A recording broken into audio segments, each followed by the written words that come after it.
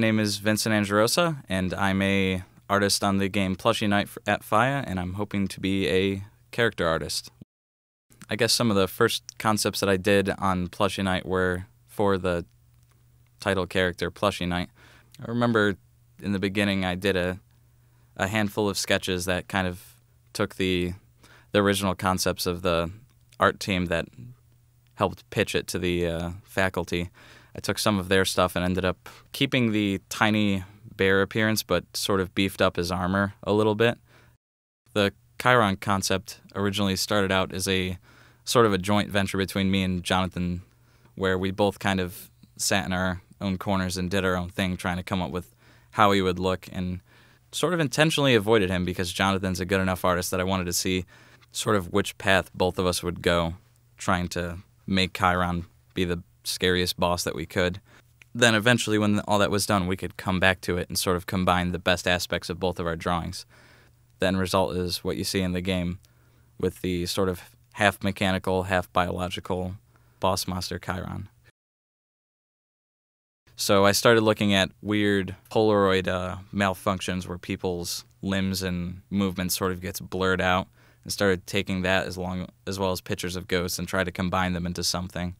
And then out of nowhere I decided to make them a bit more frightening and started looking up pictures of mummified bodies and stuff. I finally decided on this sort of emaciated stalker look and gave it the sort of stretched skin covering that it has now.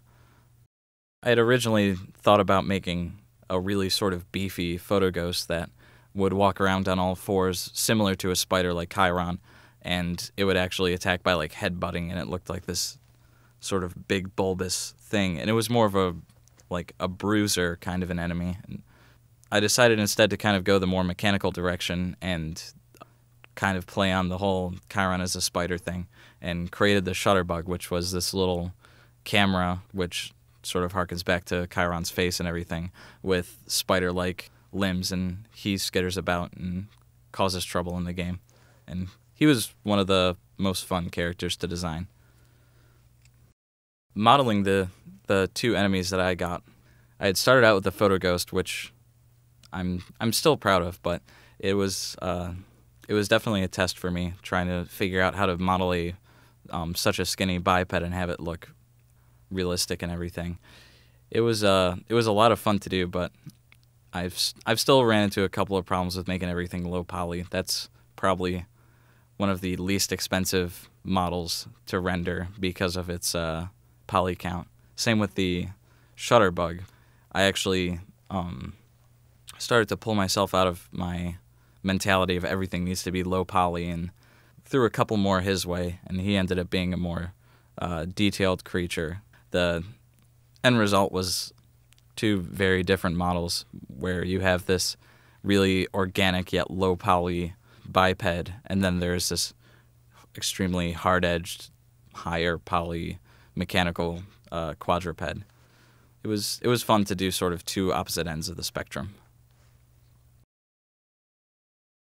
Everyone kind of took notice of the fact that I was cranking out concepts and stuff for Chiron, Photoghosts, the lieutenant enemies.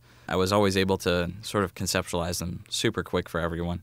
As a result, towards now that we're in the polish phase, I ended up getting called in to do paint-overs for the different levels to figure out how we're going to polish them and what else to add to them and all that other fun stuff. I've gone from being a character artist to now sort of applying the same sort of skills as an environment artist.